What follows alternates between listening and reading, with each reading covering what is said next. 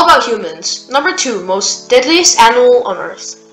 Hello everyone, today is the 14th video of the top 15 series in the least dangerous and the most dangerous animals on the planet. Without further ado, let's get started. Number 2, humans. The human body is the structure of a human being. It is composed of many different types of cells that together create tissues and subsequently organ systems. They ensure the homeostasis and the viability of the human body. It comprises of a head, neck, trunk, which includes the thorax and abdomen, arms and hands, legs and feet. The study of the human body involves anatomy, physiology, histology, and embryology. The body varies anatomically in known ways. Physiology focuses on the systems and organs of the human body and their functions. Many systems and mechanisms interact in order to maintain the homeostasis with safe levels of substances such as sugar and oxygen in the blood.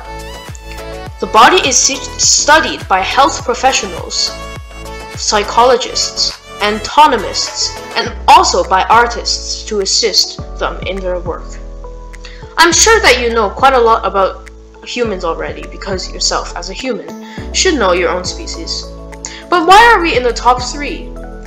Well, mainly because of homicides. Every year, approximately 435,000 people die from violence, car crashes, and all that disaster. If you have come here to learn how to avoid homicide, then you're probably in the right place and in the wrong place.